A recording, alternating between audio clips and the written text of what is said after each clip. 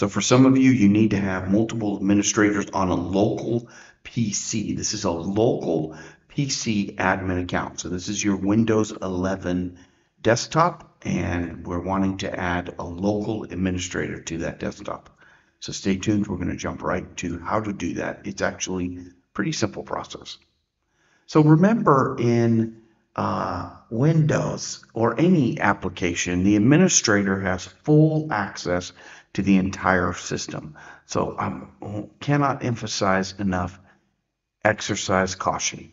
Make sure that the administrator that you're adding to the account has that's going to have full rights to this machine.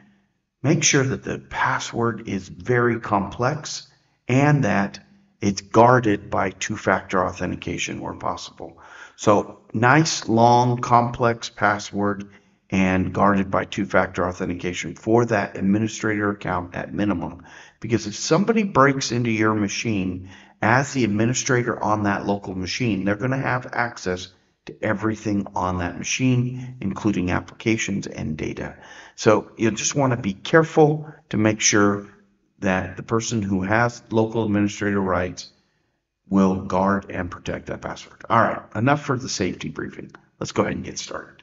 So here, to get this right here, settings, we can hit what they call the Windows key and an I. So the Windows key is actually on your keyboard, looks just like this.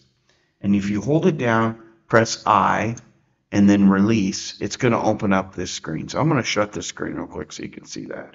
I'm going to do it. Windows I. Okay, and it's going to pull up your machine itself right there to settings. Okay, so good.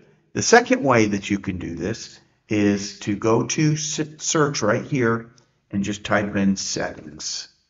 And you see it right there? Just click on it. And it's going to bring you up to the same place. Okay, so either way, you're here within settings. The next thing you need to do is go over here to settings and just type in admin. And when you type in admin, notice it says add, edit, or delete. We're going to click on that bad boy. Okay, so the local admin account is already here. It's not showing up, but we're going to add another user. So we're just going to click on add account. It's going to ask for your email address, and it's going to want a Microsoft email address. Okay, so I'm going to type in my lovely bride. All right, and we're going to click on next. Now it's going to say they're connected, right? In order to log on first time, blah, blah, blah, hit finish. Now, here, this individual is good to go, and they're signed on as an account, but we need to elevate their rights. So we're going to click on that down arrow right there.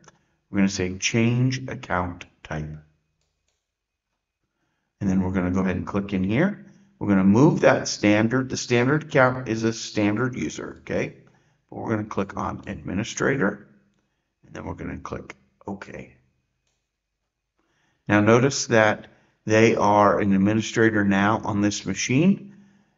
The account, this account right here, marialesh@hotmail.com, that account is now going to be added as a log on when you log on to this machine. So I can't show the log on because it'll go outside of my YouTube recording application. But you know, when you log on to the computer for the first time, you'll see an opportunity to log on as this individual, right? And then you log on as that account and you'll get into the administrator account.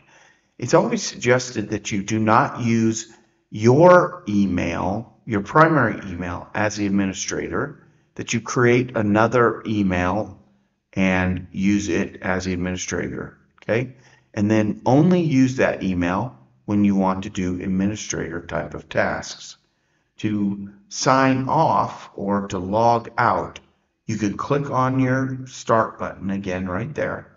You can click on this guy here and you can say sign in options.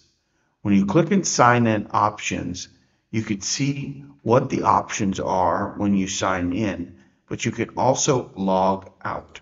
So if you click here, you can say sleep, which is going to put the computer to sleep and reprompt username and password. You can also restart the machine, and you can change those options as that showed you right there behind. So lots of good stuff. You can force it to shut down and always require username and password.